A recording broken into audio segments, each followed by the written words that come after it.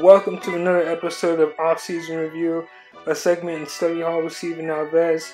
This time we're going to look forward towards the Sacramento Kings' upcoming season and what they did this past summer to bolster their young team they had last season. They're looking to be a really good team in the Pacific Division and the Western Conference this upcoming year. And I'm excited to see what the Kings have in store for all of us. When examining the Sacramento Kings last season, there were some noticeable strengths and weaknesses. When we look at the strengths, they were really good at playing with pace, and that really stemmed from three things: their ability to shoot the ball from deep, which they were fourth in the league at doing; their ability to make shots, which they were also fourth in the league at doing, making slightly over 43 shots per game; and their ability to take care of the ball. They were seventh in the league at turnovers, turning the ball over only slightly over 13 turnovers per game.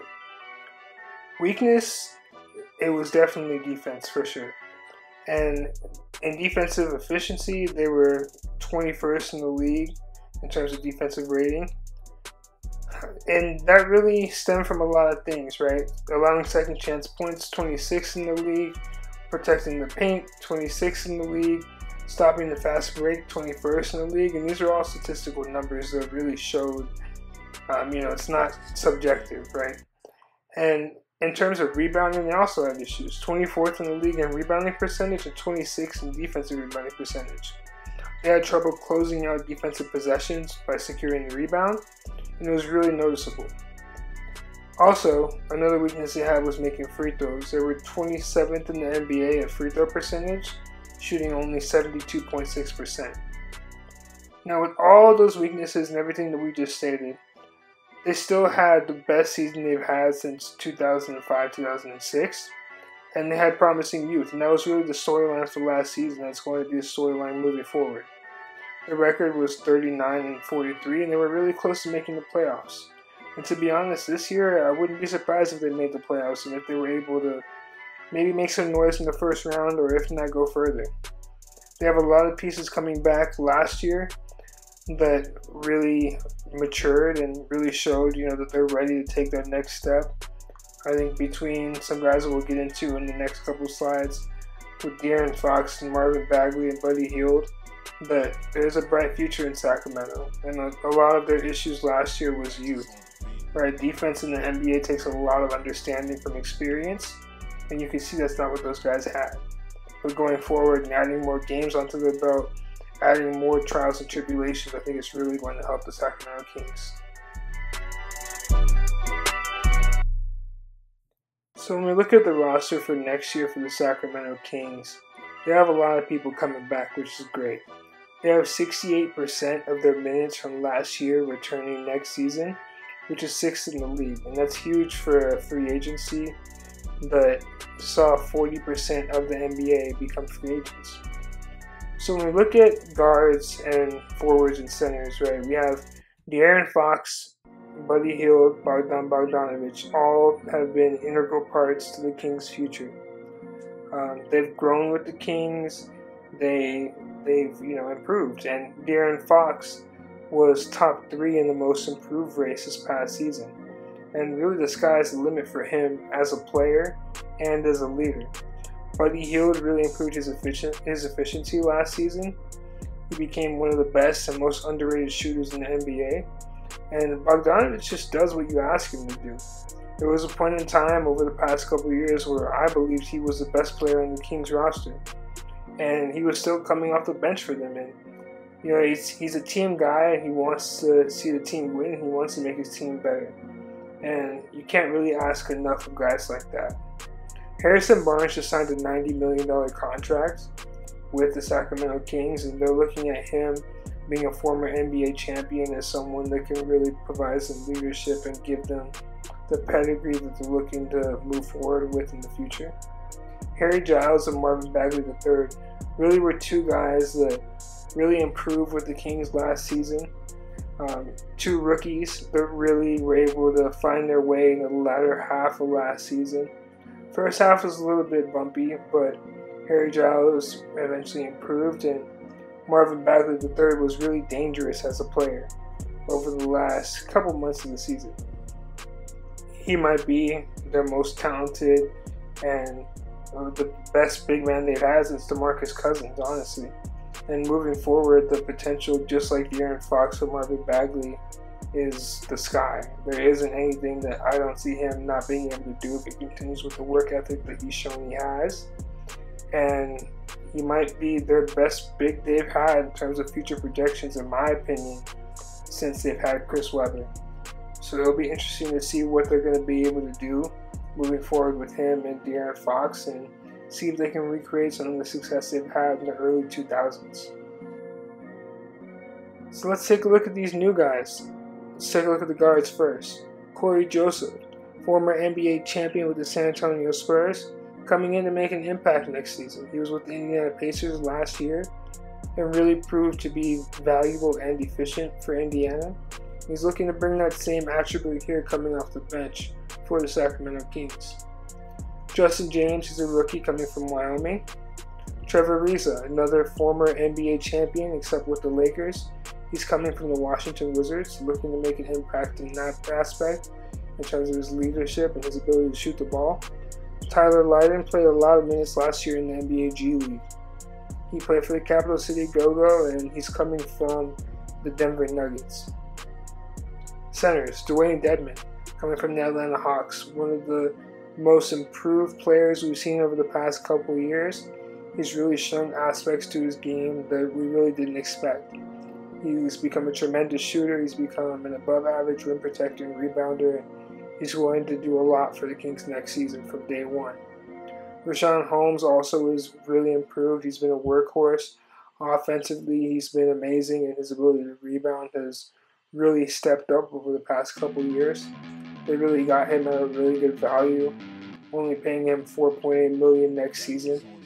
And it's going to be really interesting with all these new guys. So let's take a look into what all of them are going to be able to do next season for the Kings and how they're going to be able to help to build a winning culture going forward. So now let's take a second to discuss how Corey Joseph is going to help out the Sacramento Kings next season. He's a point guard, and his specialties include controlling the pace and defense. He's coming from the Indiana Pacers, and he signed a 3-year, $37 million contract. And as previously stated, he's a former NBA champion with the San Antonio Spurs. It's going to be really interesting to see how he fits, because offensively, he's really good at controlling the pace, and the Kings are always looking to push the ball and play fast. So in my opinion, he might be one of, if not the best signings that they had this offseason. And I'm excited to see him and see what he can do in Sacramento. Corey Joseph is a smart player. He's cerebral, he knows how to make the right plays. He's learned under Greg Popovich, so he knows how to play the game in the right way. He knows how to get in the paint and score. He can score from outside, but he's really good at finding his teammates. One of his most underrated aspects is he can read the defense extremely well, but also know where his people are going to be. So he knows how to make the right play every single time down the court. And that's going to be huge for them, right? Because you don't have somebody like that can come off your bench. You're going to be able to find that often. And next season with De'Aaron Fox starting, Joseph's going to have to be that guy to keep the pace going in the second unit. Shooting-wise, he's a very capable shooter. He shot 32% from 3 last season, which is a huge jump from where he started in the league, shooting only like 20% from 3. So he's gotten better for sure. And he's just going to continue getting better. This is where he's most dangerous. In transition, he is an absolute monster as a guard.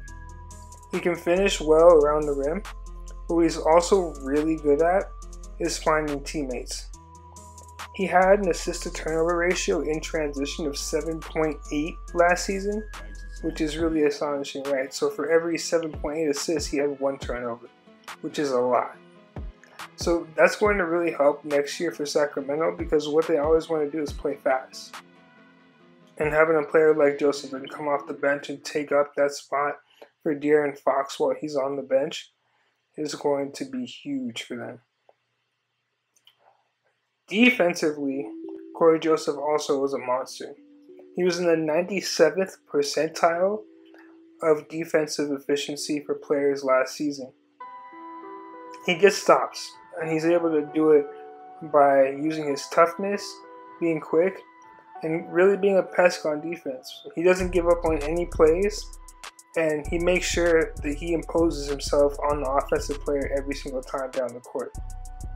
For Sacramento, having the defensive issues they had last season, having a player that's going to be the head of the snake like this is able to come in off the bench and really set a tone to impact the other guys on the floor is going to be huge. And I think this might have been one of, if not their best pickup of the summer. So if Corey Joseph wasn't the best pickup of the summer for the Kings, then Dewayne Dedmon for sure was. Dewayne Dedmon is coming from the Atlanta Hawks. He's a center. He can do everything. He's a good pick and roll roller. He's a really good shooter now. And defensively, he's able to really do a lot of things versatility-wise. He signed a 3-year, $40 million contract with the Sacramento Kings, and the last year of his deal, worth a bit over $13 million, isn't guaranteed. So if the Kings don't like what they're seeing from Dedmon in that last year, then they can cut him and they can save the $13 million. So that to me is hugely underrated, because you pick up so many of these guys based off potential and what they can do, that you don't really know for sure what they're going to do for you. So being able to get a player of Dedmon's growth and what we've seen from him in terms of progression as a basketball player is huge, because not only if he doesn't perform the way you want him to, you can let him go, but if he does perform, you have him under contract for 3 years for only $13 million, which in the NBA really isn't a lot. So I'm expecting him to come in, make a big impact from day one on both ends of the floor. He's going to play a lot of minutes for the Kings, and he really plays the way how they're going to want to play, especially under new head coach Luke Walton. And I'm excited to see him play in Sacramento as well. So pay attention here to how he gets the rebound and how quickly he goes down the court. Look at him sitting there outrunning about 3 different players just to get positioning. When we talk about the Kings, we're talking about a team that wants to play up-tempo speed the entire game, and having someone like Dedmon that can run the floor like that efficiently is really going to be an asset. He's a good screener, he's a really good finisher, and he's a good slipper off those screens. So he likes to find ways to get to the basket, and having a guard that can read those situations, come off quick off the screen and find him will be huge, just like Trae Young was able to do, and like De'Aaron Fox is going to be able to do next season. So something that's really underrated of Dedmon is his shooting ability. Last year he shot about 38% from 3, which was amazing for someone of his size and his ability. And I mean, really, even for just any player in the league, 38% is huge. And he did it off of 3.4 attempts per game, so he was getting shots up. And the ability to space the floor like that will do nothing but give De'Aaron Fox a good open lane going towards the basket. And that's something that he hasn't had, because Willie Cauley-Stein wasn't able to shoot threes like that. So defensively, as you can see there, with him blocking D'Angelo Russell, Dewayne Dedmon is really good. And part of it is because of his footwork. He's able to get on smaller guards and really stay attached to them, just like he's able to do with big men and with wings. And having someone that can switch on defense like that, especially when you have a guard of De'Aaron Fox's size, about 6'4", that can switch with probably most fours in the NBA now, is going to be an asset in terms of defensive versatility, which is something they really struggled with last year. Willie Cauley-Stein wasn't a good defender, but now they have someone in the paint that can anchor their defense, and he's really looking to make a difference. Richaun Holmes is another big pickup that's looking to make an immediate impact in Sacramento next season. He's coming from the Phoenix Suns, and like Dewayne Dedmon, he's another center. He's really good at the pick and roll game, and he's improved on that a lot, especially last season in Sacramento. What he's really underrated doing is being a cutter. He's good at finding space in the defense for easy catches and easy scoring opportunities.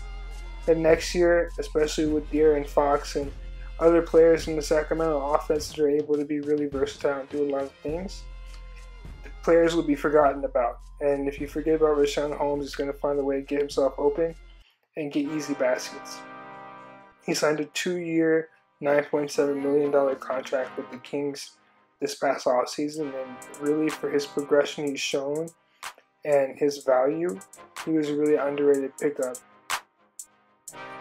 So what Richaun Holmes really worked on a lot last year was his ability to be efficient as a pick and roll roller. He's really good at finishing hard at the rim, but what impresses me is his ability after the screen to find different ways to get himself open. He's good at slipping screens. He knows where to read the space in the defense in terms of how he needs to go towards the basket. And when he gets there, it's all strength. He's very strong, and he knows how to finish in traffic and finish hard. Something that he really worked on also that was underrated was after screen and rolls, his ability to finish mid-range. So he doesn't have to just finish flat dunks. He can also finish a little bit away from the basket, not too far, but he has a reliable jump hook that lets him get some good space, like you can see right there, and finish efficiently. Something else that he really is good at is reading space and cutting without the basketball. So you can see right there, he's able to find angles.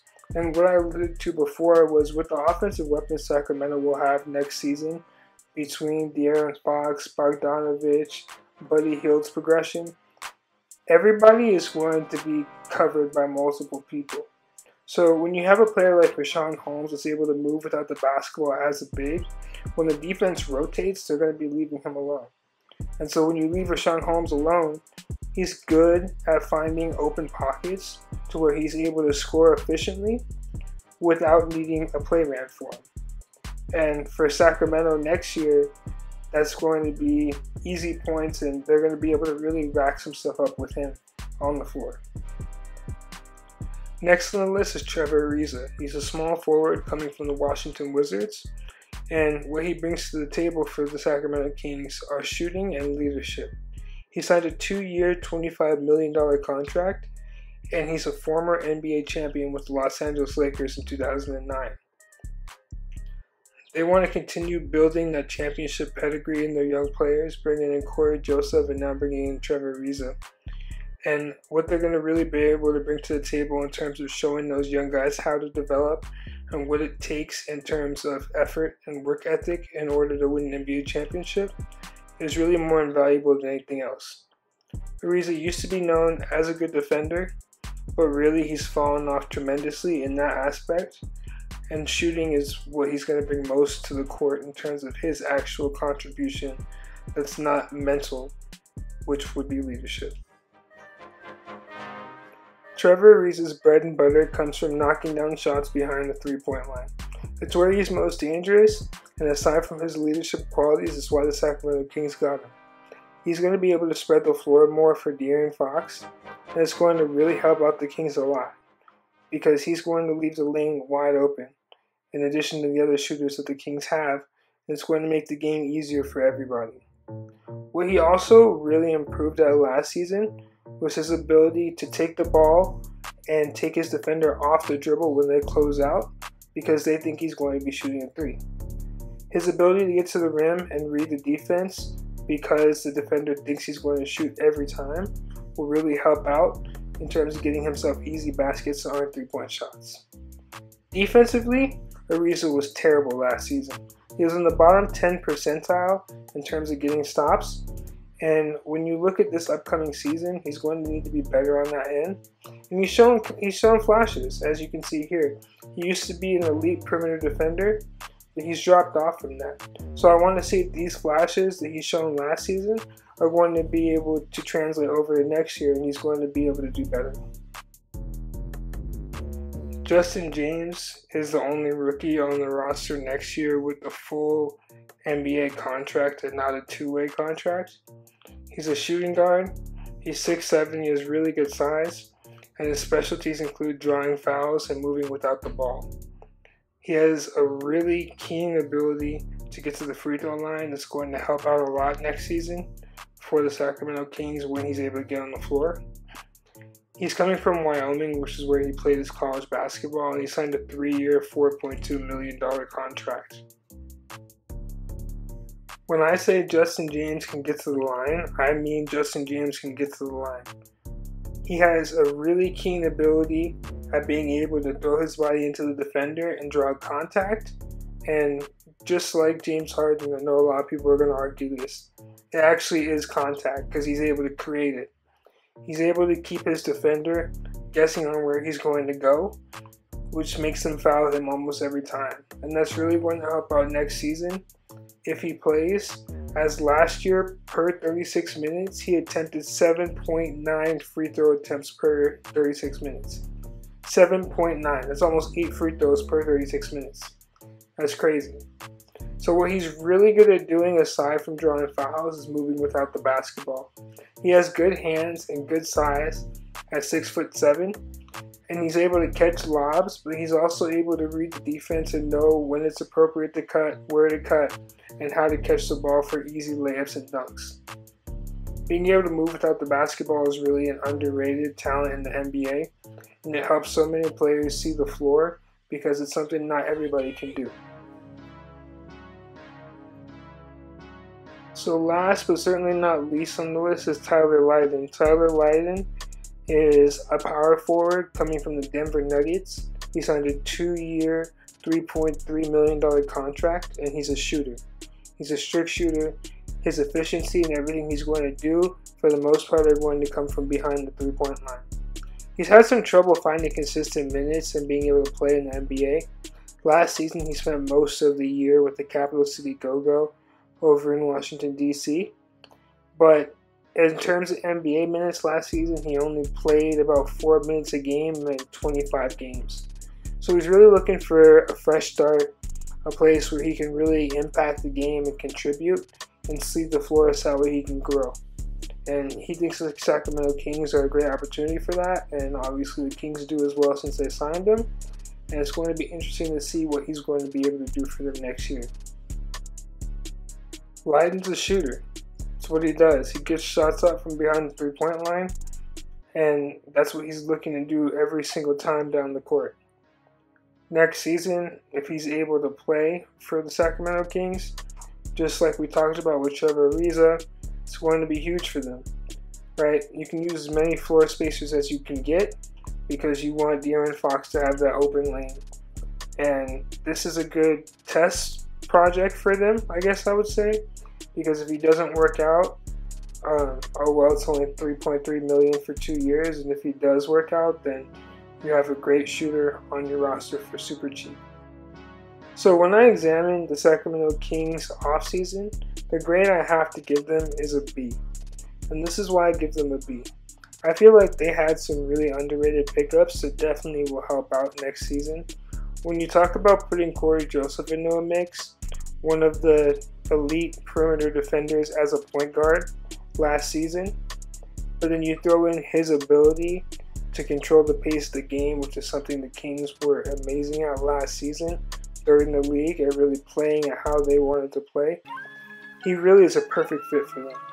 Coming off the bench, being able to anchor that second unit will be huge, and I wouldn't be surprised if we see Corey Joseph and we talk about him next season as a 6th Man of the Year candidate. And then you talk about Dwayne Dedmon, right? If Corey Joseph, like I said earlier, wasn't the best pickup for them, Dwayne Dedmon definitely was. Dwayne Dedmon has really improved as a player. He's really matured, and he does a lot. He's really good in the pick and roll. He's really improved his three-point shooting over 38% from the three-point line. Defensively, he has footwork good enough to let him keep up with players on the perimeter, so you can switch with him. He makes you a lot more versatile, and I think he's going to play a lot of minutes for them next year. I wouldn't be surprised if he's starting from day one, and he's going to do wonders for Sacramento. So another thing I definitely want to mention I think really helped out and was smart by Vlade Divac in the front office was bringing in Corey Joseph and Trevor Ariza. While Ariza isn't the player that he used to be, the two of them both have championship pedigree and experience. Ariza won a championship under Phil Jackson. Corey Joseph won one under Greg Popovich. Those are arguably two of the best, if not the best, coaches to ever coach in the NBA. And being able to learn from those guys and bring what they're able to learn to the table to these young guys in Sacramento will really help out a lot. And I think Vlade Divac and the front office are really planning on that. And I think it's going to work out well. It seems to me like De'Aaron Fox and Buddy Hield and Bogdanovich and Marvin Bagley are all willing to learn. And that's really all you can ask for from young guys of that caliber is, are they willing to learn? And do they know what it takes, the effort it takes to become an NBA champion? And that's something that Trevor Ariza and Corey Joseph definitely can shed light on, because they've been there and they've done that. So as to why I gave them a B instead of giving them an A, I feel like the Kings could have done more defensively to fill some of those gaps that they had last season. They were 21st in the league in defensive efficiency. They were 26th in the league in opponents' points in the paint, 26th in the league in second chance points by the opponents, 26th in the league in defensive rebounding, and they were 21st in the league when it came to defending the fast break. Definitely didn't end well for the Kings last season defensively. And bringing in guys like Corey Joseph and Dwayne Dedmon definitely will help next season immediately. But I feel like for a free agency period, which was the largest we've ever seen in the NBA, with 40% of the league being free agents, I felt like they could have done more on that end. And these guys will definitely help out next season, but I feel like getting more guys depth-wise that can defend at a high level and really set an example from a work ethic standpoint for those young guys would have been huge. Corey Joseph is one of those guys that I'm talking about, but bringing in more guys like that definitely helps to fix the culture and set the path, set the tone for what you want those guys like De'Aaron Fox, like Buddy Hield, like Bogdanovich, like Marvin Bagley to think, and what you want their mindset to be like going forward in their careers. And that's really the mindset that a champion is going to have in the NBA. You have to work for everything because nothing's going to be given to you. And hopefully the additions that they put this season will be able to help them learn that. But I think they could have done more with getting more guys that could teach these guys out. Thanks for tuning in to Study Hall with Steven Alves in this segment where we covered the Sacramento Kings' upcoming season. The Kings definitely had the best year they've had in almost 15 years last season. So it's going to be interesting to see the next step that they take and if they're able to finally make that push to make it back to the playoffs. I look forward to covering the rest of the teams and still have a couple more left to do in the Pacific Division.